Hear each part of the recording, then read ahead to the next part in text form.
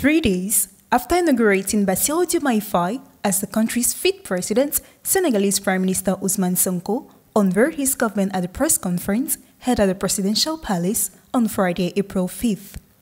It consists of 25 ministers and 5 secretaries of state, a government largely made up of new faces and novices at the ministerial level.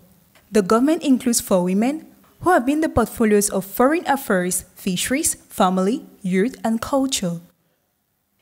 The list includes a number of names from the President and Prime Minister's party, PASTEF, which has been at the forefront of confrontations with the previous government in recent years. Birame Souleye Diop inherits the Ministry of Energy, Oil and Mines, a strategic sector in a country that is due to start producing oil and gas in 2024. Malik Ndiaye has been appointed to the Ministry of Infrastructure and Moussa Bala Fofana, the Ministry of Town and Country Planning.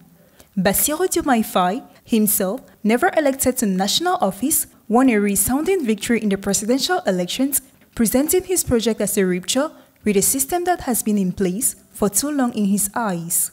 The last 3 years of Macky Sall's presidency were marked by a tug of war with PASTEF and Ousmane Sonko and by riots that left dozens dead and hundreds arrested. Since then, Senegal has faced a number of major challenges, including an official unemployment rate of 20%.